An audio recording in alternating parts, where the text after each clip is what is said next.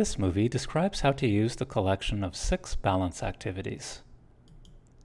Here we have a balance, and we have 5 shapes that we can place onto the balance.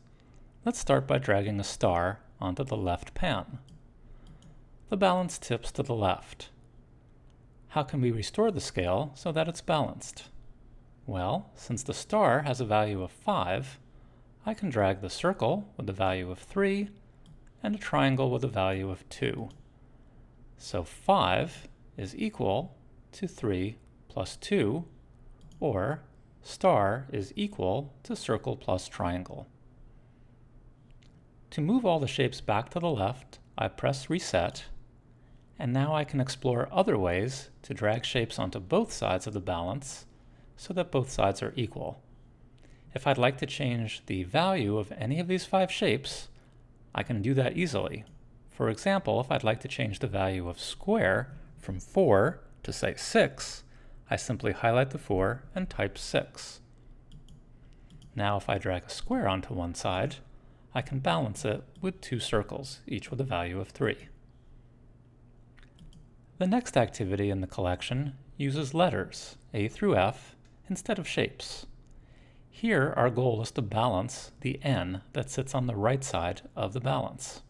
Currently it has a value of 30, and these are the value of the other 6 letters. So to balance 30, I'm going to drag my E, my D, my C, and my B onto the other side. That creates a balanced equation, since 16 plus 8 plus 4 plus 2 is equal to 30. When I press New Problem, I get a new value of n, always between 1 and 63. And the amazing fact is that it's always possible to balance n using some combination of just these 6 letters on the left side of the balance. Our next activity is based on inequality. Each of these 5 shapes has a secret value, 1, 2, 3, 4, and 5. And our goal is to figure out which shape has which value. To do so, we can pick shapes and drag them onto the balance. For example, I might drag a square and a circle onto the balance, and I discover that my circle is heavier than my square. That gives me some information about the possible values for the square and the circle. By continuing to drag shapes and keeping track of the information, I can figure out the value of all 5 shapes. In the next activity, which involves solving for unknowns, we're told in our first problem that the value of the star is 12, and we're asked to figure out the value of the other shapes. So if I drag a star onto one side, let's say I now start to drag some squares onto the other. 1, 2, 3, 4, 5, and 6. And I see that 6 squares balance 1 star. And since the star has a value of 12, that means each square must have a value of 2. Repeating this for the other shapes allows us to figure out their values as well. In the next unknowns activity, we drag some stars and squares onto the left side of the scale. So let me drag some there now. And then we're going to drag some circles and triangles onto the other side.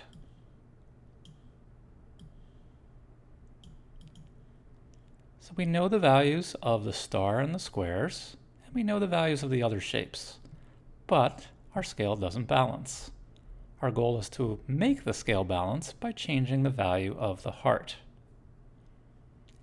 In our next unknowns activity, we're asked to find the value of different shapes. In this case, we're asked to find the value of a circle. So notice that we have some shapes that are common to both sides. For instance, there's a square on both sides.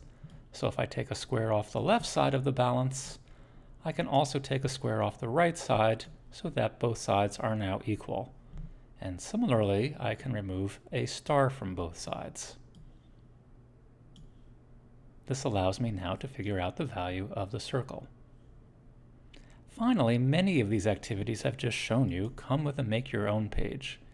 Here, for example, students can create balance problems for themselves where they ask their classmates to solve for an unknown value of one of these 5 shapes by dragging shapes onto both sides, making sure the balance doesn't tip to the left or right, and assigning values, and then hiding one of the shapes.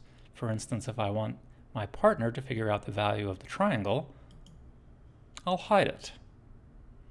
So this describes how to use the collection of balance activities in the early algebra portion of dynamic number.